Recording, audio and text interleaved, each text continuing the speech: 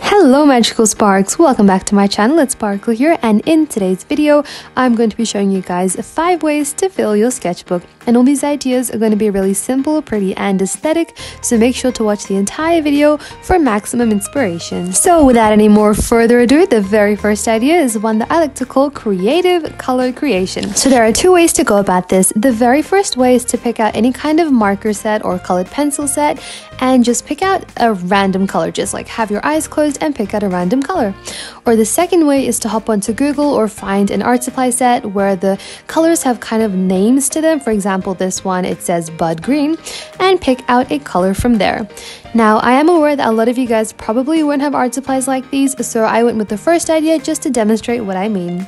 The next step is to go ahead and swatch your art supply and then write down the very first word that comes to your mind. Honestly, I kind of wish that I wrote down the word honey because that would have given me so many creative ideas, but for some reason I thought of cheese.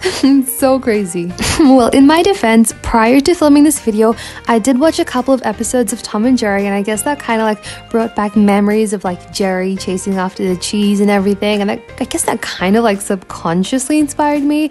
But anyways, back to the idea. Now, in all honesty, it really just does not matter how you picked the color, like whether you used Google or picked it from an art supply set, markers, pencils, paints, it does not matter.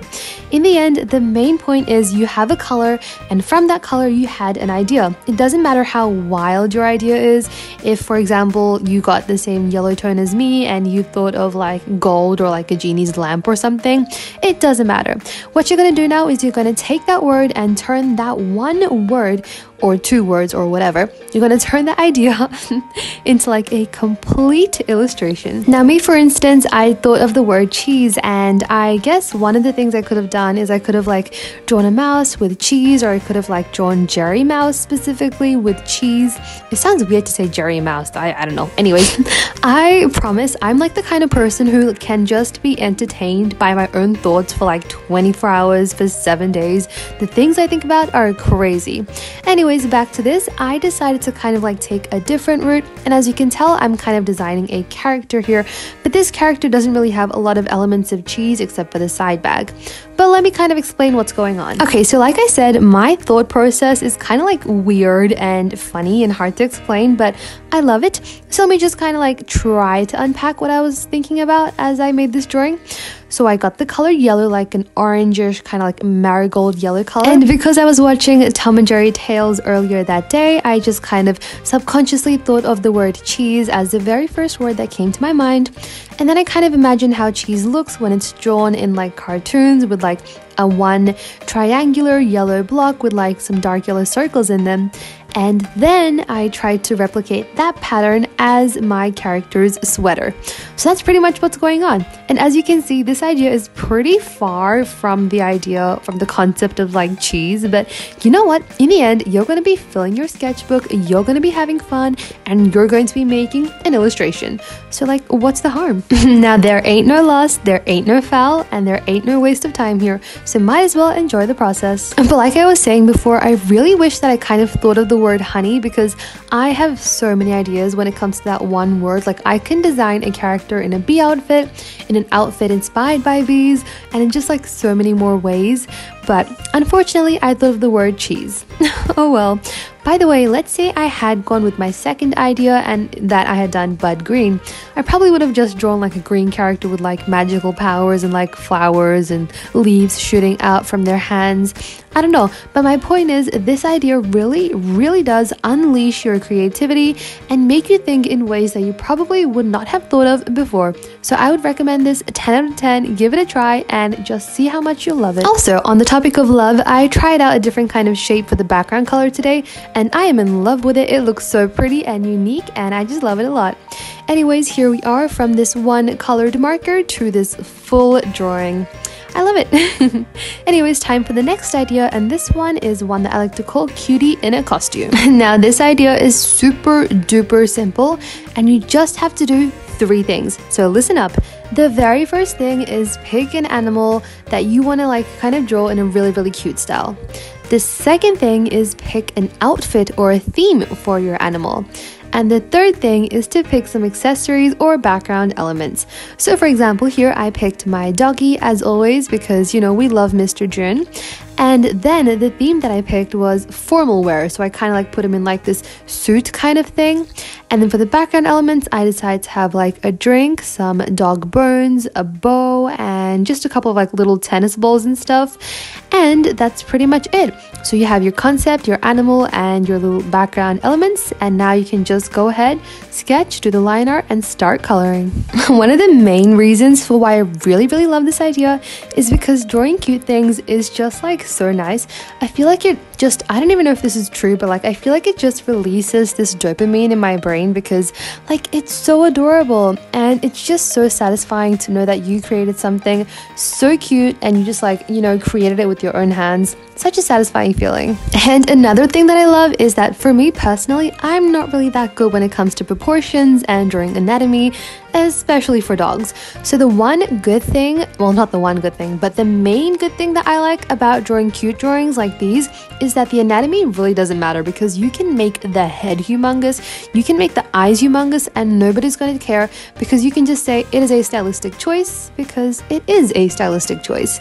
And that's just something I love about it. But seriously though, I have so many memories of me as a beginner just wanting to quit drawing because of that pressure I felt when it came to anatomy, and how I really just hated my drawings because they didn't look like proportionately correct and anatomically correct, which is something I really hated. But when it comes to chibi drawings, not all chibi drawings, but for me, animal chibi drawings, I just have a lot more freedom. So that's just, you know, something I love. In addition to the fact that shading is also super easy, because as you can tell, for the hat and the suit, I pretty much used 3 colors and it turned out looking fabulous and very shiny and very formal. Honestly, I have no problem just going on and on and on and listing all the benefits of this idea. But honestly, come on guys, just give it a try and you'll find out how much you love it once you try it out for yourself. By the way, thank you guys so much. My goal for this year was to reach 75,000 subscribers, but guess what? We've already crossed 85,000, so you guys are so amazing, and thank you guys so much for that. But seriously though, June looks like a businessman here, and I'm loving it. Anyways, the third idea is one that I like to call elegant unpredictability. Now, you know what really annoys me about this idea? I'll tell you what. It really annoys me that me, as a person, I used to do this all the time, but recently, particularly this year, I always forget about this idea whenever I'm bored or just don't have time to draw, because this idea is so quick, so beautiful, so like fast to do, but I still somehow end up forgetting about it, and I really hate that about myself, and I really hate how I can't seem to remember about this idea. But don't worry guys, I'm here to remind you. This idea is so obvious and so simple, but sometimes we just need a reminder to try it out. So there's really nothing to it. All you have to do is go ahead and grab your set of watercolors or acrylic paints or whatever, and just kind of dab them around on your paper in a really kind of messy circular kind of shape. Now personally, I love to use the wet on wet effect for this and to mix up a bunch of colors like yellow, orange, and pink with like a pinkish purplish color. But the thing is, this sketchbook kind of like sucks in the paper very quickly, and because of its like high absorbency, I really wasn't able to get that perfect wet on wet effect, but that's okay. Now it just looks a little bit more messy and a bit more loose, and we'll stick with that. And now once your watercolors dry, go ahead and write something on top. You can either write like song lyrics, you can write one word, you can write your name, or just a quote. And for me, I decided to go ahead and write this really simple quote that said, "Time to sparkle." And that's pretty much it. Super duper easy, and calligraphy is actually lots of fun. If you haven't already, make sure to try it out and you'll end up with something looking really nice. Now this fourth idea is super duper fun. It's really hard to mess up on this idea, and guess what? All you need are school supplies, and specifically all you need is one pencil and a couple of highlighters or a couple of colored pencils, or pretty much just something to add some pops of color. Alright, so here's what you have to do.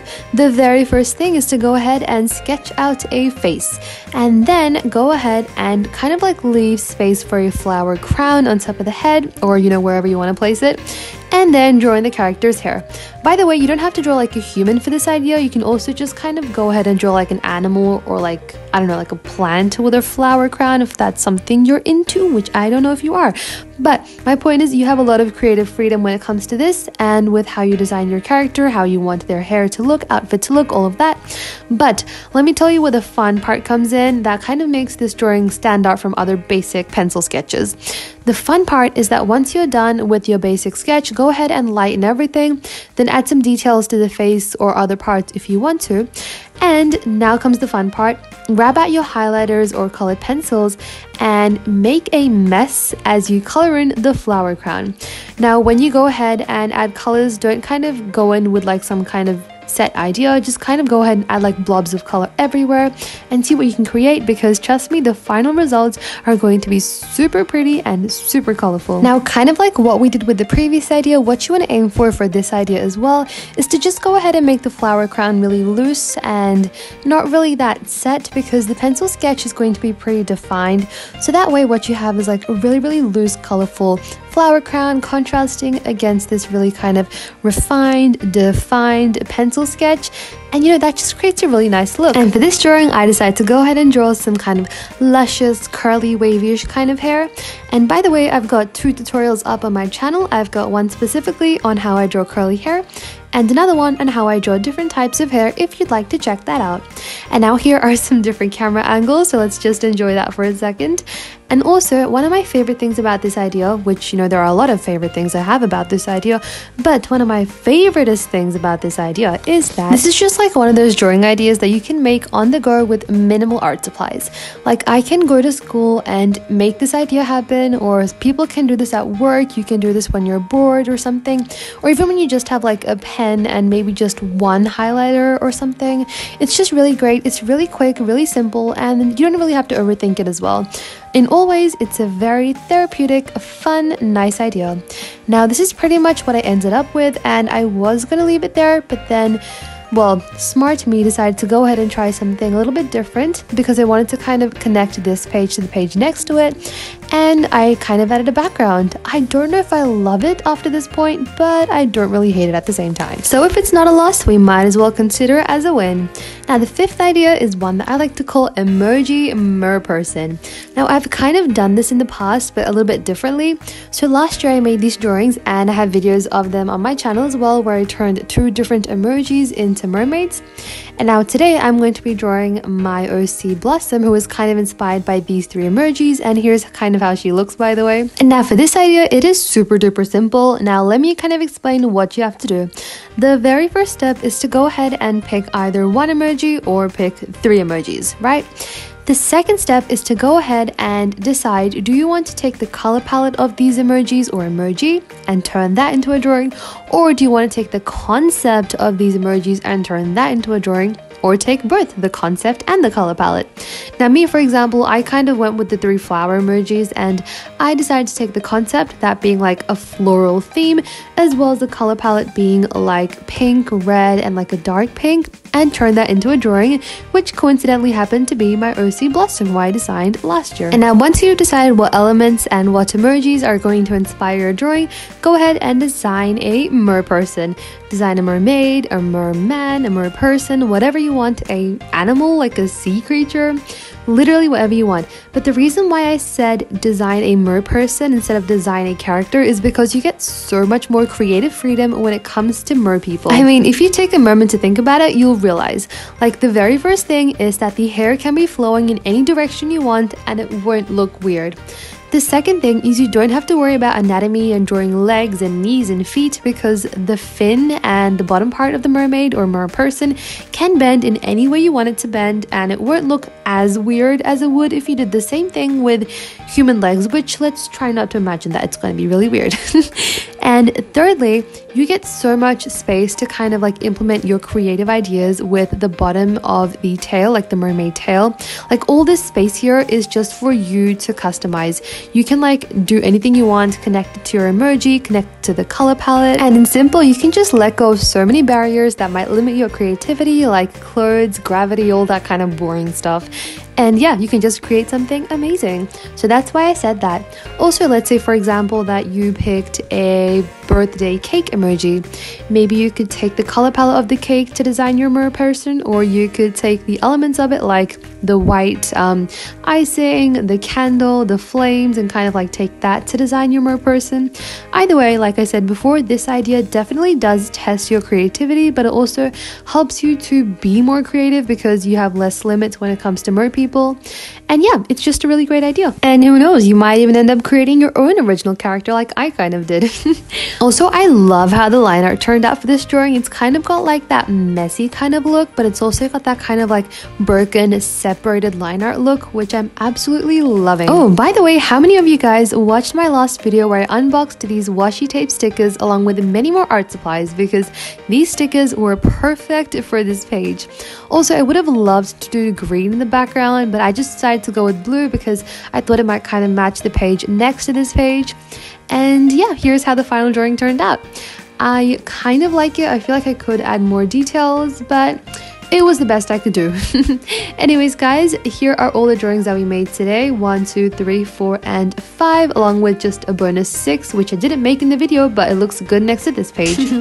Anyways, guys, if you made it this far, make sure to comment this emoji down below to let me know that you watched the entire video. My sketchbook is practically done. Hopefully I can finish those pages soon and get a sketchbook tour out as well. Thank you guys so much for watching. I hope you guys all have a fabulous day. Stay awesome as always, and I'll see you guys in the next one. Bye, Magical Sparks.